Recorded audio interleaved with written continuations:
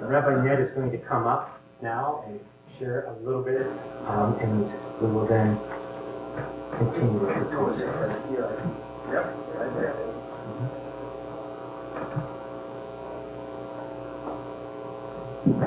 Just a few various and sundry thoughts. First of all, I want to say our parasha today, Shaliach, and Lech Lecha, of course we're familiar with that word because we had our Shaliach, right? We had our sent one come and visit us, Dan Justin, right? He was an apostle, he was a sent one. He sent out to the congregations to shore us up, to love us, to be a father to us. So we know that. The other thing I want to say is that when you read that last New Testament portion, when Yeshua says no one's good, well actually Rabbi Telushkin wrote the great book, the New York Times #1 bestseller in the 70s and 80s, like years running, Why Did Bad Things Happen to Good People? He should have known his Torah. Perhaps he should have known what the Jewish Messiah said about that. The whole premise is wrong. There are no good people. We're all bad. And yet, amazingly, good things happen to us all the time. And think about it. It's not the one plane that goes down. It's the 100,000 that makes it to their destination. It's the grace and mercy of God upon us that keeps us, that helps us in His love to us. The other thing I always like to read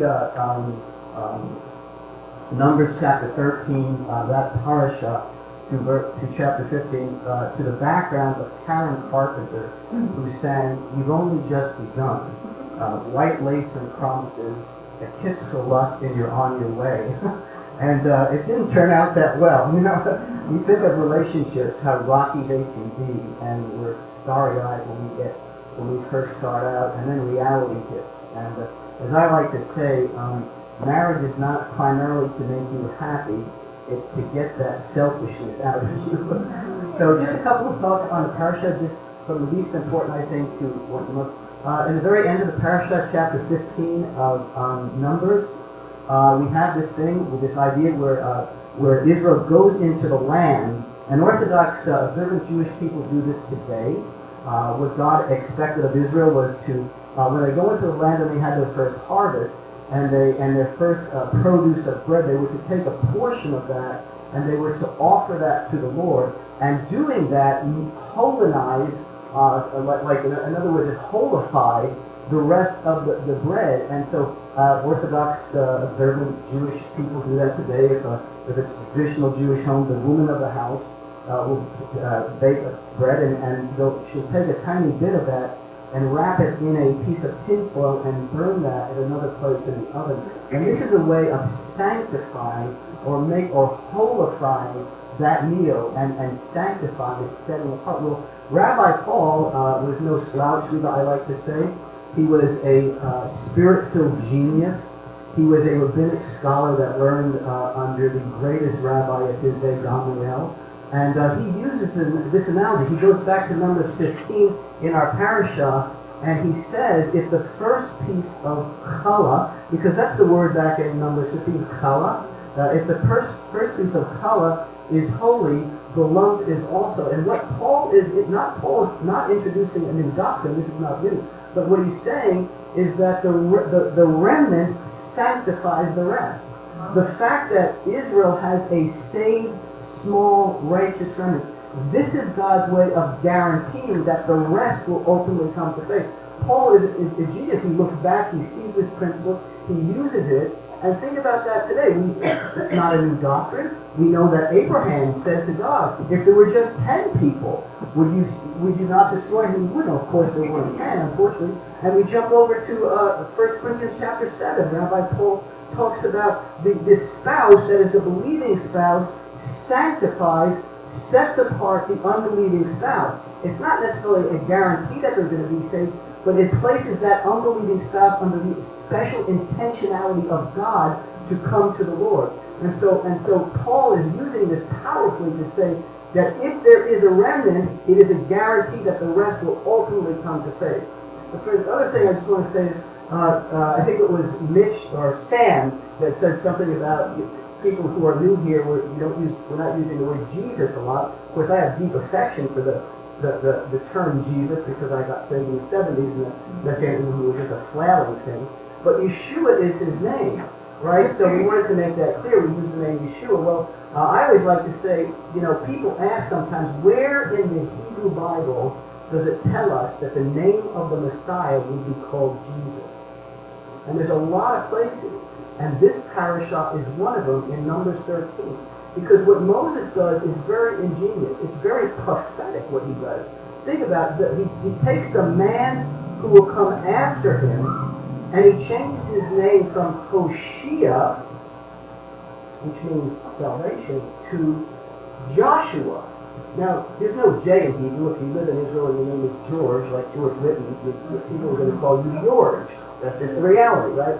So Moses takes the name Hoshea and he tacks part of the Tetragrammaton onto it.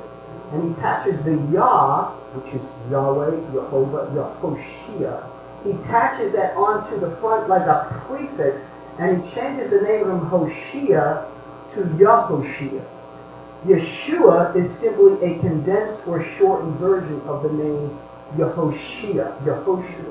All I'm trying to say to you is Yeshua is Jehovah is God. Jehovah is salvation. All I want to say to you is that you have to raise up your opinion of Yeshua. It's too small, right? Your understanding of Yeshua is too small. He's big. He's big, he's big, he's big. Okay? So that's number 2. The last thing I just want to say real quickly to us is the spies. This is a horrible thing. What they were saying to you and I is this: God wants this for you, but you can't get it. Have you ever thought that? God, I know God has this for you, but I just can't get it. And that's what they were saying. They came back, and the false report was Sean Harrell. The false report was, yeah, it's all good, but you guys can't get it. And think about that. This is something that is it's as fresh as 1922. I mean, we say all that we are always faced with the natural truth and the promise, right? We talked about that in our class, right? And Abraham is considered the model of walking out New Testament faith and righteousness in the New Testament, right? Paul uses him in Romans as the model. If you want to please God, this is the kind of faith you have to have. It's the kind of faith that calls things that are not as though they are. It's the kind of faith that calls things that do not exist as if they do exist. Abraham is just like us. It's just like these spies. The 2 could see in the spirit, the rest did. They all saw the same thing. So you and I are always faced with the same issue that these spies were. Here's the issue. You have the promise of God and you have the natural truth. You have the promise of God on one hand and you have the physical reality on the other hand. And Abraham, it says, didn't waver. He wasn't indecisive about 2 decisions. That he was strong in faith. He believed God. These 2 spies believed God. They entered, I believe Abraham entered into faith confession. He saw the reality. He saw his wife's age. It was impossible. And yet he looked at the promise. And you and I are always faced with that. People say, God has it for you, but you can't get it. You have to believe the promise. You have to deny your senses. You have to say, this is the promise. This is the physical reality. But I believe the promise. And we'll be like the 2 spies. Amen.